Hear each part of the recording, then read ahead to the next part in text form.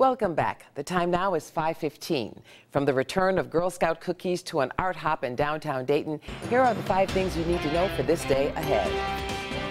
Idaho Senator Michael Crapo is due in court on driving while intoxicated charges.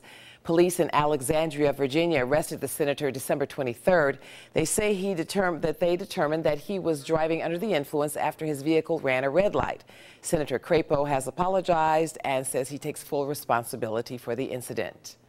We should learn more about how the state's criminal investigation laboratory processes DNA.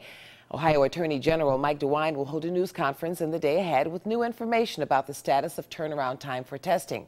Before he took office in 2011, each DNA case took 4 months to fully process. This morning at 10, DeWine will update us on how that process has become much more fast. And Winter Family Days return to the Newport Aquarium. You get 2 free kids admissions with each adult ticket purchase. You get a chance to see fresh and saltwater fish, penguins, and more.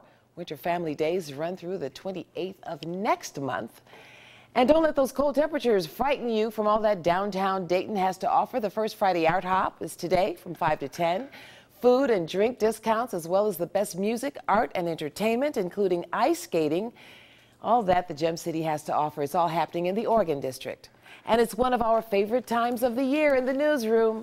We're always hungry. The Girl Scouts begin selling cookies today. This year, 2 new additions to the product line, Double Dutch and Tag Along. And these are snack bars, folks. They're a little more expensive. They sell for $4 a box, 50 cents more than the regular cookie boxes. Those cookies, of course, are $3.50 a box. You can always find more information on these or any of today's top stories